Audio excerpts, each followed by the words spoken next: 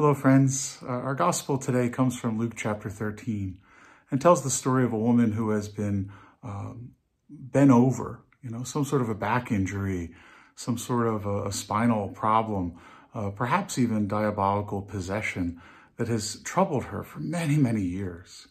But she comes into the presence of Jesus, and Jesus notices her and tells the woman that she's healed. And for the first time ever, she's able to stand up.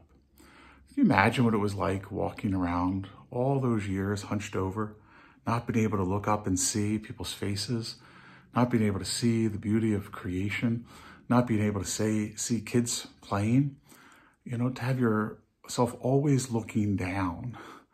And yet the reality is some days that's how we are. We're looking down. The weight of the world's on our shoulders, weighing us down. We're just feeling beaten up by people in our life. We're looking down.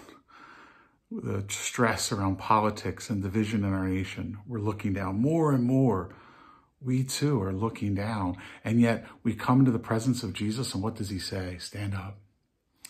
Stand up and let me heal you. Let me unburden you. Cast those burdens upon me, and I will refresh you. Take my yoke. And if we're going to take the yoke of Jesus, who's always standing up, that means we too will stand up. Friends, I know some days it's tough, especially rainy Mondays in October when it's gotten cold. It's tough. But bring it to Jesus. Whatever's weighing you down today, physical pain, emotional pain, just the weariness of work and life and school, please bring it to Jesus.